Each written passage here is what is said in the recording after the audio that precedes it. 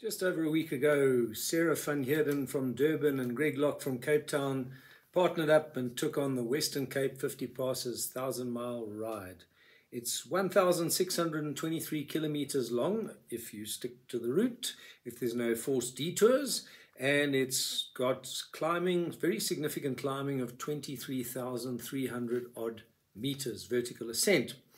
It just got faster. The first inaugural time in December, ridden by yours truly and Becky Sands, was approximately 11.5 days. Sarah and Greg have covered the distance significantly faster than that in 7 days, 13 hours and 15 minutes approximately. So things are speeding up there. The racing snakes have come to the party finally, and it was good to watch. It was good to watch the dot racing across the Western Cape, or around the Western Cape, should we say.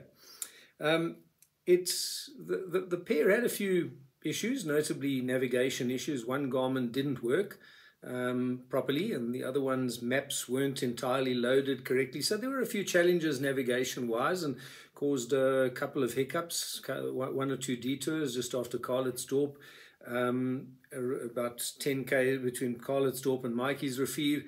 One evening it was dark, and going down a river valley, that's the time to take detours when you're going nice and fast down a hill. You're really enjoying yourself. You're not looking for the turn off on your Garmin, and that was a 10-kilometer odd off the route sleepover, and then back to the route that night, and then near Knysna, missing the right turn on the nice smooth downhill through the Knysna forests to Komsapad and Gona Road.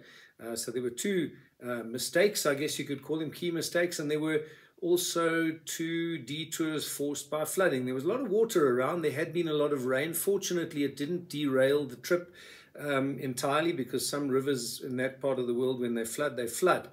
But there was, well, it was flood damage at Montague Pass just after George, which has forced the closure of the pass for repairs.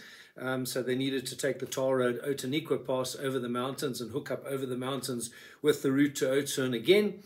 And then earlier in the Kamanassi River Valley, there was an unexpected low-level river crossing which was flooding at the time, but fortunately there was a farmer on hand to show them a mile detour. We've put those 2 detours on the blog site just for anybody that might ride the route, and we'll add any such detours as we learn about them, because yes, unfortunately flooding can happen from time to time, and it seems with this climate change thing, it's the weather has become more and more erratic, and storms have sometimes become more and more extreme. So the detours aside, that Sarah told me took their distance ultimately to over 1,700 kilometers. That's not too abnormal. One does find oneself doing a little bit of backtracking and off the route stuff from time to time. So a 1,000 miler can be longer than what the route suggests it should be, but it matters not. This is about the miler club, and a miler, or i.e. a 1,000 miler, is about riding 1,000 miles. And Greg and Sarah pretty much did that, and they did that pretty fast given the hilly nature of that Western Cape 1,000-miler route. Sarah was the one out there with Greg, so here's a video clip. Sarah can describe it in her own words. She'll probably do more justice to the trip than I will. Enjoy. Good evening, everyone. John asked me just to say a few words about our Western Cape 1,000-miler. As you can see, I decided not to do much with my appearance, so you could see how the route wreaked havoc with this 60-year-old. Sunburnt lips, sunburnt skin, hair, shocking, but otherwise all good. This was an amazing ride, an amazing route, and one word of advice to anyone who's going to do it: respect the route. The minute you disrespect this ride, it's going to bite you in the butt. Looking back, we could have planned better. We could have had 2 working Garmins, not 1. I could have been anything but an incompetent navigator. But having said all that, I came back with a full heart and a happy heart, and realized once again what an incredible country we have. The route is grueling. I feel almost in some cases unrelenting, but wow, exceptional. So John, you did a superb job with this route. And I hope many people experience it like we experienced it.